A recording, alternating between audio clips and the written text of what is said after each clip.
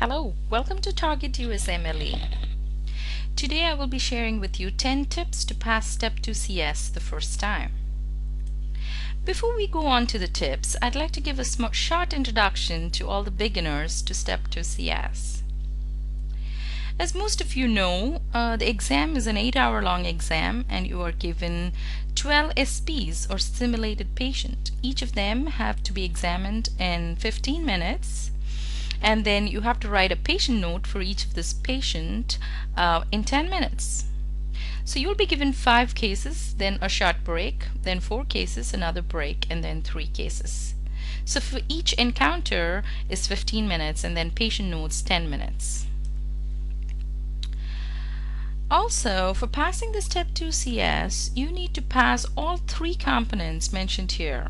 Number 1 is the integrated clinical encounter, which is data gathering and patient notes.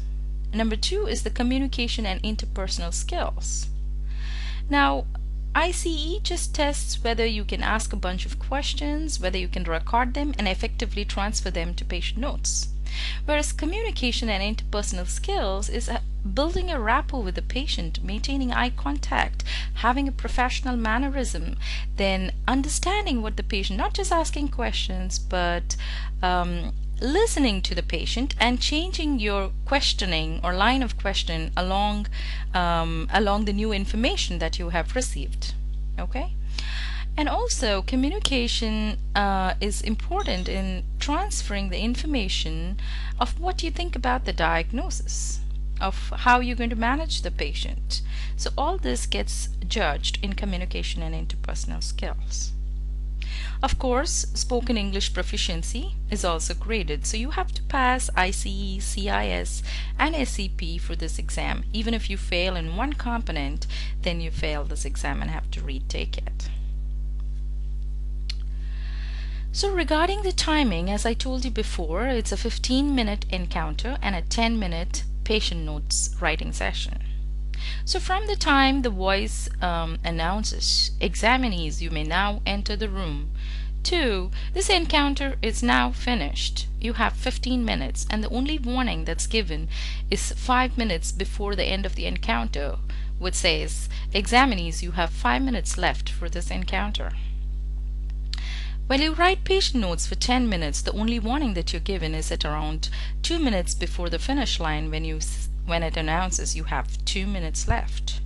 So it's sort of an indication that you have to wind things up and get ready to finish the encounter or the patient notes. Let's go on to the tips. Number 1, like I say, you have to be really smart with time management in this exam. I always tell my students, given the time, anybody can pass CS. It's in this short 15 minutes, they are putting you under stress and they want to know if you can manage the patient effectively within that short time interval. Okay? Ask history effectively, do a short physical examination, very focused, and then tell your line of thinking and management to the patient, all under 15 minutes. So roughly I would divide this 15 minutes into 4, 4, 4, and 3 minutes. So for the first 4 minutes is for history of present illness. Okay? Next 4 is for PAM-HUGS-FOSS, and the next 4 minutes is for physical examination, which includes a short general examination, and 3 minutes for closure. It doesn't strictly have to be in this mode, but it's easier to remember 4, 4, 4, and then 3. I sort of asked my students to have an internal clock of 4 minutes because you're not going to be looking at the clock in the room. You have to have a sense of what 4 minutes is, and then if you pass that limit, then you'll have to know you have to wind down and move on to the next section. Here specifically, I'd like you to note that I've written outside the door spending about 45 seconds to 1 minute because I think that is very crucial to organize yourself before you enter the door. And you also see the 10 Kickstarters for the CS Robo, which I'll be mentioning in the following slides. Of course, once you finish the encounter, you have 10 minutes for the patient notes. Number 2, what do you think is the most important or vital minute of the 15-minute encounter? I think the minute that you spend outside the door is very critical to how you're going to act and hold yourself together inside the room. Because once you're inside, you're in front of a stranger, there is the stress of the exam, you're tensed, your mind is thinking about all the questions that you have to ask. Do you even have a good diagnosis to ask the right set of questions? So you want to sort of have a game plan outside the door, organizing your blue sheet, which I call the blue sheet blueprint, before you even knock on the door. Okay, this is very crucial. Number 3, I was mentioning about the 10 Kickstarters for the CS Robo. Now, there are 10 things that you have to say or when you start the encounter, and pretty much these 10 things just have to roll out of your mouth. Because you shouldn't be even thinking about uttering these things, except that you have to change the name of the patient in every encounter. So before anything, before you even knock on the door, I would take a deep breath and relax myself, and then put on that big smile of yours, and then knock knock.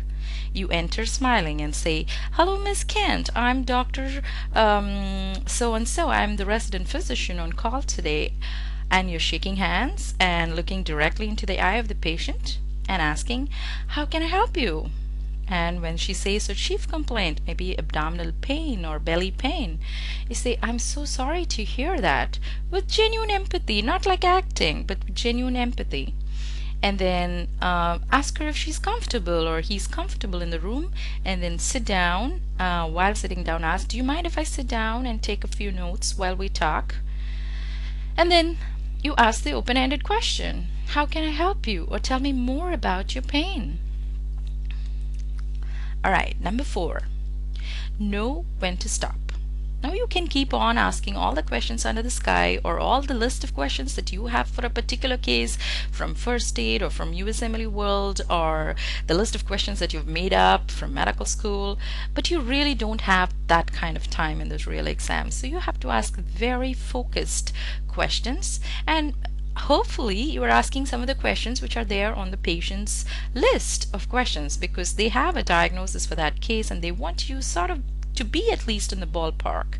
And so the SP would be ticking all the relevant questions that you're asking. Of course, you don't get any negative points, but you want to be at least in the ballpark of the diagnosis. For example, you also have to ask about other systems other than the system at hand. For example, you have to ask, say in an abdomen case, you have to ask a few questions about the cardiovascular, respiratory, and other systems. Because if you don't ask in data gathering, then you're not going to write under the review of systems in patient notes. So you're losing marks both in the data gathering as well as in the patient notes. So you don't want to do that. And when you kind of come close to the 4-minute internal clock, you want to tell yourself, okay, it's time to stop, and then move on to PAM Hugs FOSS. So only a relevant and focused history is all they ask. Number 5, PAM Hugs FOSS. Practice till you are so fluent, because remember, PAM Hugs FOSS is past history, allergies, medications, the whole list that's listed here.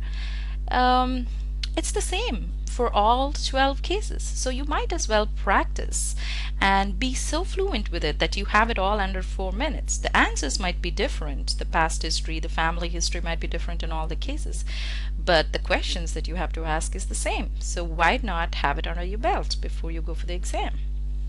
All right, number 6. Do a general examination. Many students I've coached, I've seen that they don't do a general examination, go straight to the systemic examination. There are several important clues that you might get in general examination, for maybe some purpuric spots, some rash, maybe dry skin, maybe pedal edema. Sometimes there are no clues as to what this case is in history, and general examination might offer you the clue. So do a very quick general examination. Here again, general examination is the same for all patients. So the patient is now thinking, okay, this doctor was good in history. Now how is she going to handle me when she's going to examine me? And this is a good chance for you to prove that you're good at your skill. So while you're doing your general examination, your mind is also thinking, what next? What system that I have to examine next? So it gives you a quick 30-second interval to think about the next step. All right. Number 7, physical examination. Now you have 4 minutes to do a focused physical examination on the relevant system at hand, and of course you have to do associated symptoms and associated systems that you have to examine, like maybe a cardiovascular system or respiratory system. For example, in a musculoskeletal system, you probably have to look for distal neurovascular deficit. Okay, now unless you think about this, you're not going to do it in the real exam. So inform the patient as you're doing a physical examination. Tell her what you're doing before you do it. And then please use please and thank you. Maintain eye contact, and that's very, very important. This kind of builds the rapport between you and the patient. Number 8, I can't stress enough about closure. Please don't leave the examination room without closing your case, because closure, as I said, the 6 points in closure where you summarize, you counsel, you answer to challenging questions, you tell what you think about the diagnosis, what you're thinking, and what investigations that you're planning to do. Now, this is what every patient in America would expect. You would think they don't want to know if you're very good in your English proficiency, but they want to know, how are you going to treat me? What is your next plan of action? So the examiners are testing you on this, and you better be good at closure. So you can cut short on physical examination even if you have to, if you don't have time, but finish the closure. Number 9, you all know this. You have to practice, practice, practice for this exam, because practice brings fluency. It brings you the ability to handle the show perfectly on the real exam. Many students fail because they haven't practiced well enough. So even if you learn from any source, make sure you practice both, not only on Skype and over the phone, but in person. Because say washing the hands, please excuse me while I wash my hands, that hardly takes a few seconds, but in reality going and washing your hands takes at least 30 seconds, I would think. So practice live before you go for the exam too. Of course, it's not always possible to do it live, but try doing it at least a couple of times before you go for the real exam. Number 10, this is important. Believe in yourself, because if you don't, then who else will? So I'm sure these tips are going to help you. And some final words that I like to share is, you have to remember the SPs are the ones who are acting. You are not acting. You're a real doctor. So just be yourself and just chill, and I'm sure you can do it. So good luck. Do it once and then do it right. Wishing you all the very best from TargetUSMLE. If you do need any help, please do email us, or you can meet me on Skype. My Skype ID is MJJune1. All the very best. Bye-bye.